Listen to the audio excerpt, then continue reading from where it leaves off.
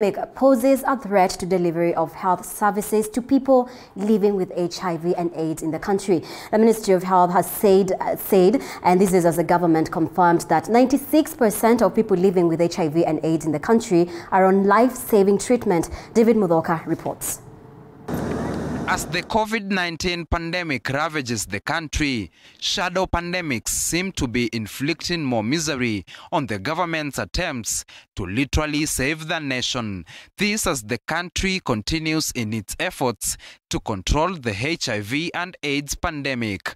According to Health CAS Dr. Mercy Mwangangi, 96% of the 1.1 million people living with the disease in the country are receiving antiretroviral treatment. But Mwangangi says that HIV testing and monitoring in the country have since been dealt a blow by the COVID-19 pandemic. She adds that HIV testing volumes have reduced, culminating in low outpatient visits in hospitals and a further decline in medication refill for ARVs. This putting people living with HIV and AIDS at a greater health risk if they do not undertake regular viral load suppression. And so it becomes important really today to focus on this condition, noting the gains made in the country, but emphasizing that we do need to pay attention to ensure that we don't lose on the results that we've gained.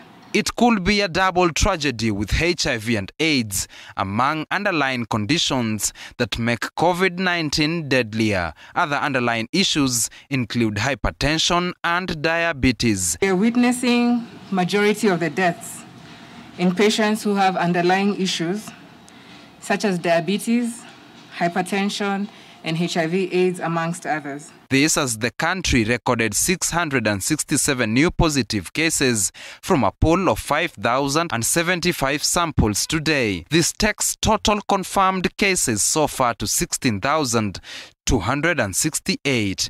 311 recoveries were recorded, with the total tally of recoveries standing at 7,446. On the flip side, 11 fatalities were recorded today, among them a child said to have suffered from rickets. Even as we impose physical distancing, even as we say stay at home, then it means that if our children are staying at home, particularly those who live in apartments or areas where there are no fields, and it means that there's a risk when it comes to rickets.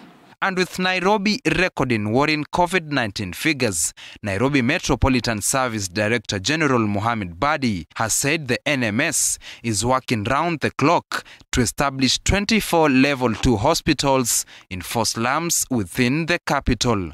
We are now in the process of building 24 hospitals within the informal settlements, so by end of September there will be new facilities. We feel that the setup of these hospitals will be a game changer for Nairobi.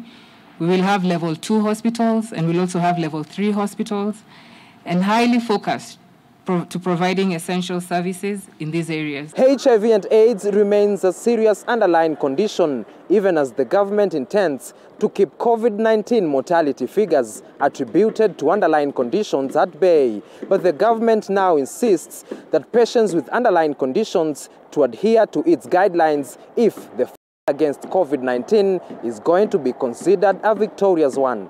David Muthoka, TV47, Nairobi.